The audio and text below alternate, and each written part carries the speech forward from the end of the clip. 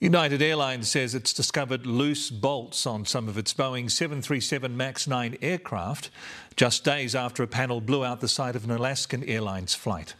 The mid-air drama prompted US authorities to ground 171 MAX 9 jets and Boeing's share price to plummet. US correspondent Mitch McCann reports.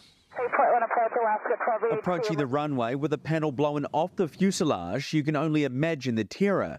The force of the air being sucked out of the plane was enough to rip this child's shirt off his body. Initially, when the piece flew off, there was almost multiple explosions. The Alaska Airlines incident led America's aviation regulator to ground all Boeing 737 MAX 9 planes. Tonight, United Airlines says it has now discovered loose bolts on a handful of its panels of its MAX planes.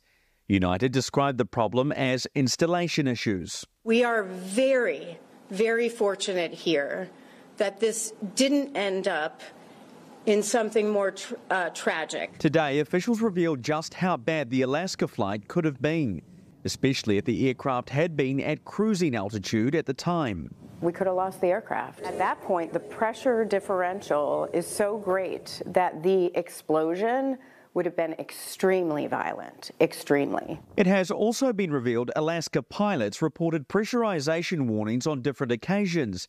And a day before the panel blew out, Alaska decided its planes shouldn't be flying over water.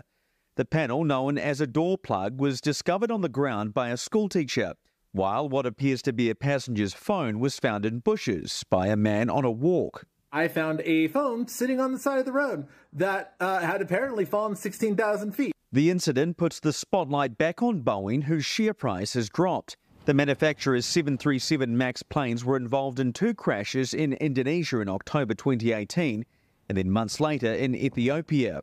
171 Boeing planes have now been grounded, each one undergoing forensic inspections. In New York, Mitch McCann, Newshub.